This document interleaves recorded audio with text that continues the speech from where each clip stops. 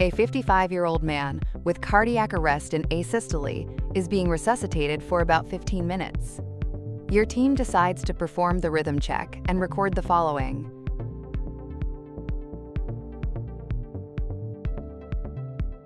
You check the pulse and feel none. You record the following vital signs. Heart rate, 0 beats per minute. Blood pressure, 0 millimeters of mercury.